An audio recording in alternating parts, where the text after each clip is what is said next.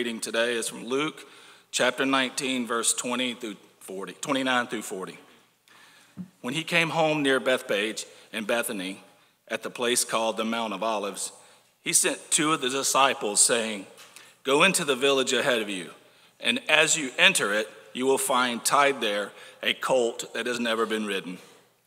Untie it and bring it here. If anyone asks you, 'Why are you untying it?' just say this: 'The Lord needs it.'" So those who were sent departed and found it as he had told them. As they were untying the colt, its owners asked them, "Why are you untying the colt?" They said, "The Lord needs it." Then they brought it to Jesus, and after throwing their cloaks to the colt, they set Jesus on it. As he rode along, people kept spreading their cloaks on the road.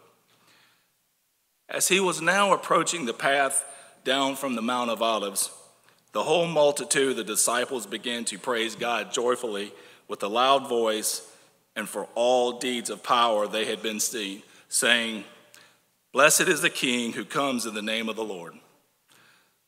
Peace in heaven and glory in the highest heaven." Some of the Pharisees in the crowd said to him, "Teacher, order your disciples to stop." He answered, "I tell you, if these were silent, the stones would shout out." Before I read our second scripture reading, please pray with me.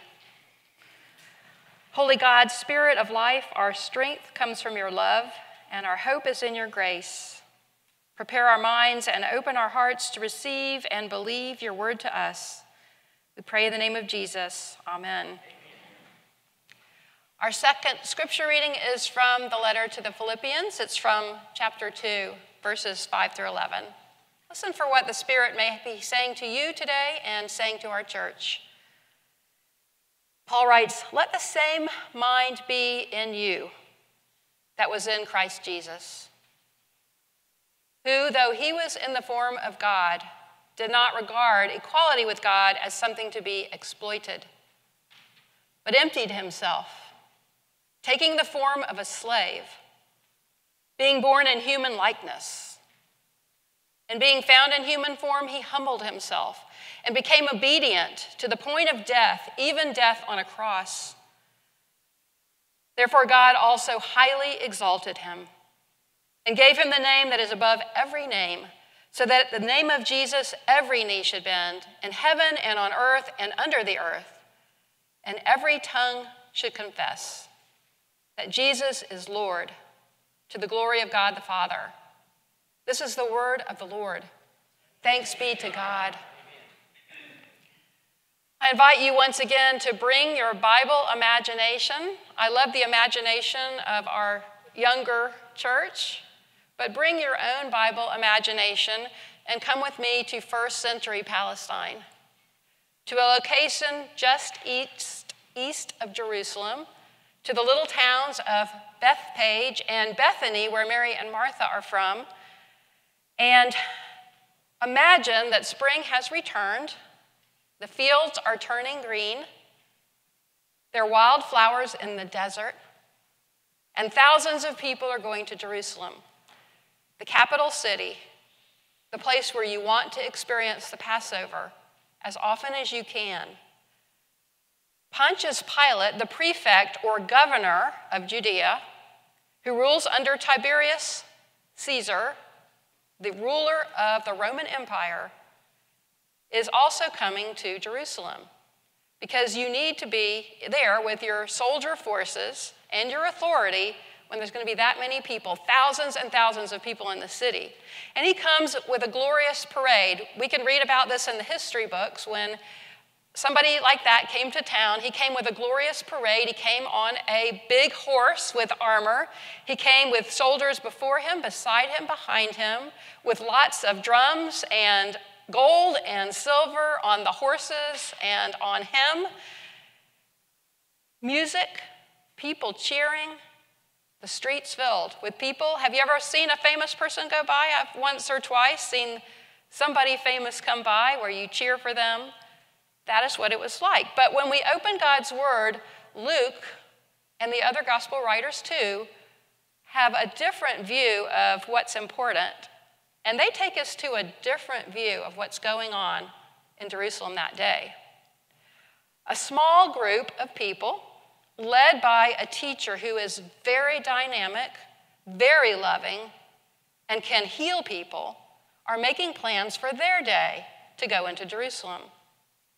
And so the teacher asks two of the students to take on a very humble and actually quite daring task. They are sent to fetch a donkey, a young one that has never been ridden. And Jesus says, go in the village. There'll be a donkey there. Just take the donkey. So maybe Luke leaves out part of the conversation. Well, we can't just take the donkey. And Jesus says it'll be okay. If anyone asks, just say, the master needs it. Well, everything goes exactly according to plan. Did you notice? No one writes anything other than they got the donkey, they said the master needs it, and it was A-okay. So they come back with the donkey, and the people with Jesus take their clothing, their top cloak, or their extra clothing, and we know from Scripture they didn't have a lot of clothing. They weren't allowed to bring a lot of stuff with them, so they take something very precious, and they put it on the donkey, and he gets on the donkey. As they begin to lead the donkey, as if there's a divine choreographer, as if there's a cue from heaven, a crowd starts forming. A parade starts happening. And people are taking their precious extra garments and throwing them down on the ground, on the stones, along with palm branches, according to other gospels, so that the donkey can walk on something, on the stones, so that Jesus can be led through town or into town like an honored guest. So imagine these two different images of what the world found important and what the gospel writers found important and what the Lord wants us to see as important. And a loud group of women, men, and children are gathering, and they are not only throwing things down, but they are waving the palms, and they are yelling out, and they are praising God. Imagine now who they are. So the 12 closest disciples, the women who we know went with them and provided for them out of their own resources, including Jesus' mother, the blind now seeing, the paralyzed now walking, the hopeless now with hope, the lepers now clean, the people that have been moved by his teaching who are changing their lives. And there is a prophecy about this. There's a prophecy about this, and Jesus is channeling that prophecy on purpose. There seems to be no doubt about that by the gospel writers. And the disciples would have known the prophecy. And the prophecy is from Zechariah 9:9, and it goes like this.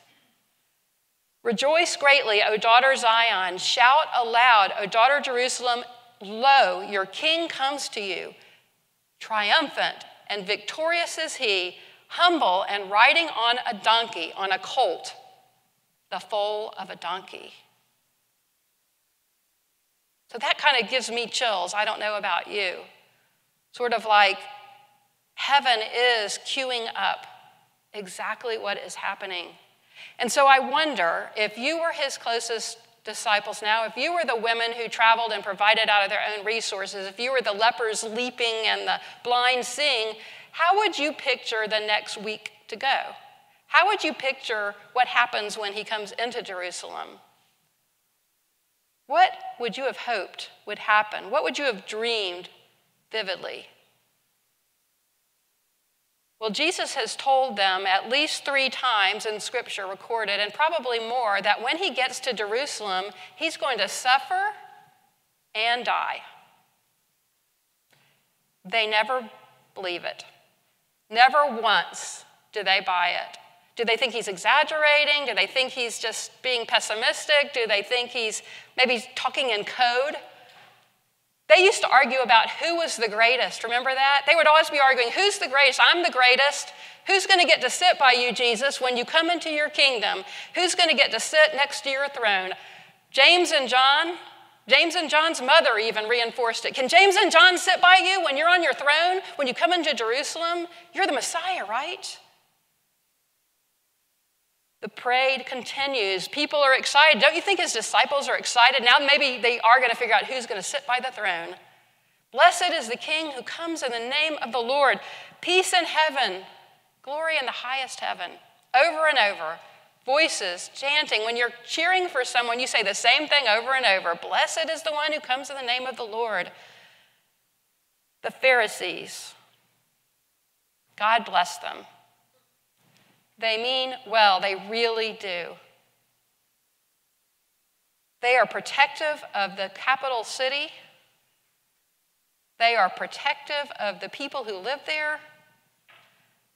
They even seem protective of Jesus, and they warn urgently, tell your disciples to stop.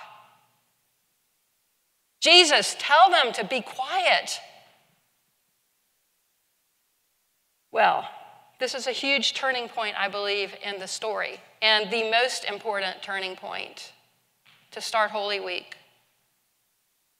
And I want to focus the last few minutes of this message on what that turning point means. Have you ever had a time in your life where you said to yourself, that was God's plan, I didn't realize it at the time, but I realize it now?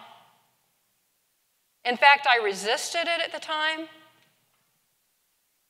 but I appreciate it now, and I could never have thought of something so good as what happened. For me, this Palm Sunday parade is one of those times. God's plan is about to unfold. To love that we could never imagine, that we could never do. For sacrifice that we really, I still cannot fathom, I can't understand, and I honestly can hardly think of it or dwell on it. Jesus' hour has come. The child of Bethlehem has grown up. He's become a man. And as so beautifully told in that Philippians passage I read, which was an early hymn of the church, he didn't for 1 hour take the status of God. He took the form of a servant who knew his purpose, and he would stop at nothing. Nothing was going to stop. He would never say no. You know, he could have taught his disciples how to fight instead of how to love. He could have stopped the soldiers from hurting him. He could have stopped and not gone on the cross. He could have destroyed his enemies with one word, but his one word was forgive. Forgive. Teacher, tell your disciples to stop. Seems to imply that if the parade was dispersed, if the people went home, then the plan could be canceled. The Pharisees say, let's not get everybody all worked up. Let's not make this into something dangerous. But the Pharisees' pleading has no effect. This is what I see in this passage. Their pleading, which may be our pleading, has no effect.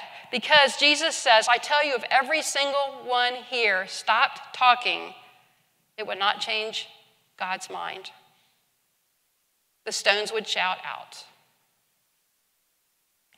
So when I read that, and when I got Matthew his stone, yes, I realized that a stone never talks. You might hear some wind whistling past the stones, but the stones never talk. Back in 1975, there was a man who, in a bar, thought of an idea of a pet rock. He was talking with some friends about pets that are too much trouble, and he invented the pet rock, and he sold 1 million of them for $3.95 each and became a millionaire. But the irony is that rocks and stones don't do anything. And that's the irony of Jesus' statement. If these were quiet, the stones would cry out. Communicates the Pharisees don't get it. Even if the praise stops completely, which it will, even if the disciples abandon him, which they will, even if the Roman soldiers nail him to a cross, which they will, heaven and nature will sing. You know that line from Joy to the World? Let heaven and nature sing, because God is faithful. Amen. The disciples' plans are, frankly, too small. They're really embarrassing. They want to sit next to a throne and rule people. They want to wear some fancy clothes for a change instead of that one tunic. Jesus said so often to them, death is the way to life. That is how God lifts us up through the death of Christ and our death to ourselves and our little plans. And through praising God for God's big plans that are so great that we can never imagine. So, as we fast from our own little plans and being served in our plans, I suggest we make this a week of praise. Praise like on Palm Sunday, praise like the stones would do. Luke says that the multitude were praising that day for the deeds of power they had seen in Jesus. And that's what I invite us to do, an attitude of praise for the times when small provisions were enough, when it didn't seem like enough, and it was enough in God's hands, when nature took our breath away, when we were hurt and discouraged, and Jesus was with us, when we were prejudiced or negative and our eyes were opened. Praise for when mercy was God's answer to our mistakes. Praise for when we were chosen for a task that seemed dumb and maybe embarrassing, but was exactly what was needed at that time, like the donkey fetchers. Praise for when God said no, and it turned out God was right. And finally, praise for when we surrendered to God's gift of grace as a free gift. We simply say, oh, I accept that I'm accepted.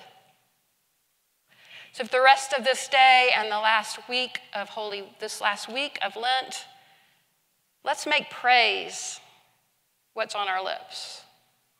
Forget the plans for a week. Simply praise. Come, Holy Spirit, be with us. Amen.